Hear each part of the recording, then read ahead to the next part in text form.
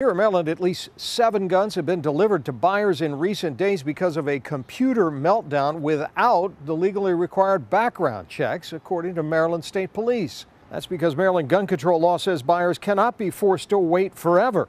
After 7 days are up, dealers can hand guns over to customers even if the background checks aren't done. Monday, Maryland reported that a catastrophic hardware failure at the state's Department of Public Safety has caused an interruption in the ability to complete background investigations. The computer system remains down today, according to the agency. Maryland's enhanced state background check system applies only to people who are buying handguns and assault rifles. Buyers are already pre-qualified through a state licensing system that requires fingerprinting and firearm training. But even with the license, buyers have to pass a final background check every time they want to buy a gun.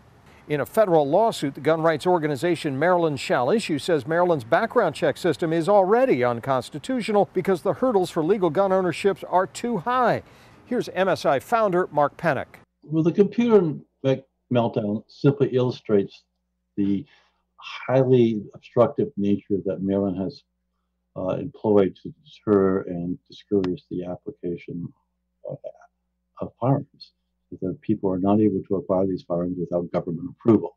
Now, eventually this computer meltdown will be fixed. Maryland State Police say they are going to complete these delayed background checks. So if a buyer who's already taken delivery of a gun fails, State Police say they do have the authority to go out and take the gun back. That has not happened in any of the cases so far. Scott Broom, WUSA 9.